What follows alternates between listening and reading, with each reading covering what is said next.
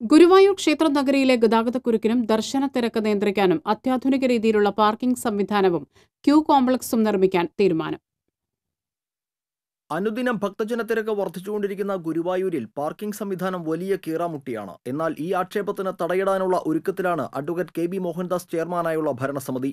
കേന്ദ്ര സർക്കാരിന്റെ പ്രസാദ് പദ്ധതിയിൽ അനുവദിച്ച മൾട്ടി ലെവൽ കാർ പാർക്കിംഗിന് 26-ന് ഉച്ചയ്ക്ക് 2-ന് തറക്കല്ലിടും. കേന്ദ്രമന്ത്രി അൽഫോൺസ് കണ്ണന്താനം, ദേവസ്വം മന്ത്രി കടകംപള്ളി സുരേന്ദ്രൻ എന്നിവർ പങ്കെടുക്കും.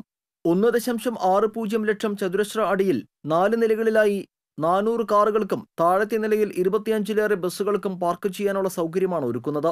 ക്ലോക്ക് റൂം, ഡ്രൈവർമാർക്ക് വിശ്രമസ്ഥലം എന്നിവയും ഉണ്ടാകും.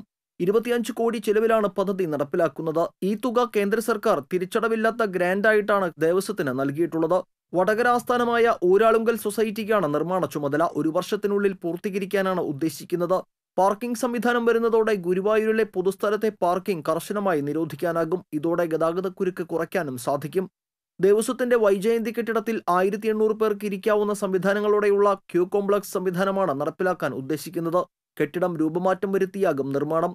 ഭരണമാറ്റത്തെ തുടർന്ന് വന്ന LDF ഭരണസമിതി സത്രം ഈസ്റ്റ് ബ്ലോക്കിലെ 125 കോടിയുടെ ക്യൂ കോംപ്ലക്സ് പദ്ധതി ഉപേക്ഷിക്കുകയും ഇവിടെ ഷോപ്പിംഗ് കോംപ്ലക്സ് നിർമ്മിക്കാൻ തീരുമാനിക്കുകയുമായിരുന്നു. തുടർന്നാണ് 20 കോടിയുടെ പുതിയ ക്യൂ കോംപ്ലക്സ് പദ്ധതി തയ്യാറാക്കിയത്. വൈജയന്തി കെട്ടിടത്തിലെ കച്ചവടക്കാരെയും ക്യൂ കോംപ്ലക്സ് നിർമ്മാണത്തിനായി ഒഴിപ്പിക്കേണ്ടി വരും.